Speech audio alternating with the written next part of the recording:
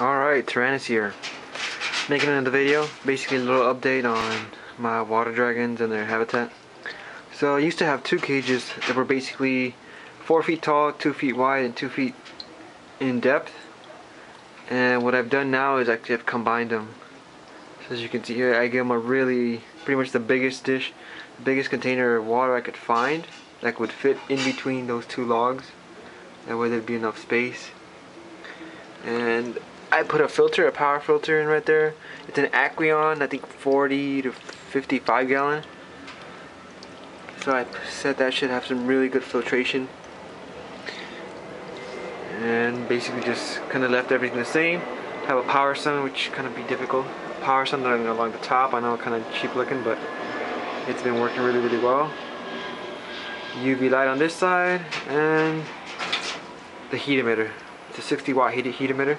Another good thing is that now that I basically have one cage, it's less light, less for me to pay as far as the light bill.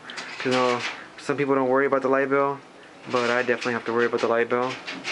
I was paying around easy like $200 a month for the light bill just because of all my reptiles, and now this has kind of helped quite a bit. That's another thing that we have to worry about. People that keep reptiles.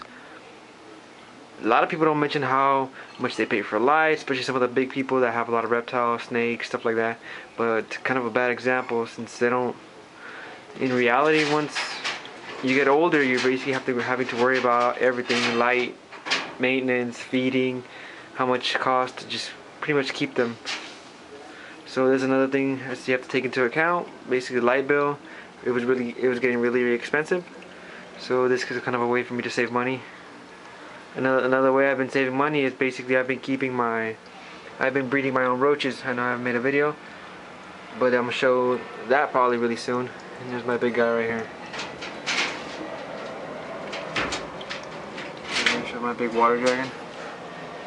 And I got some really cool hides. Just got some bamboo hides for them because I know any water dragons, they're always gonna be a little skittish at first. My small little water dragon. At first he wasn't eating because I guess he wasn't adapted too well. But now he's been eating, this little guy.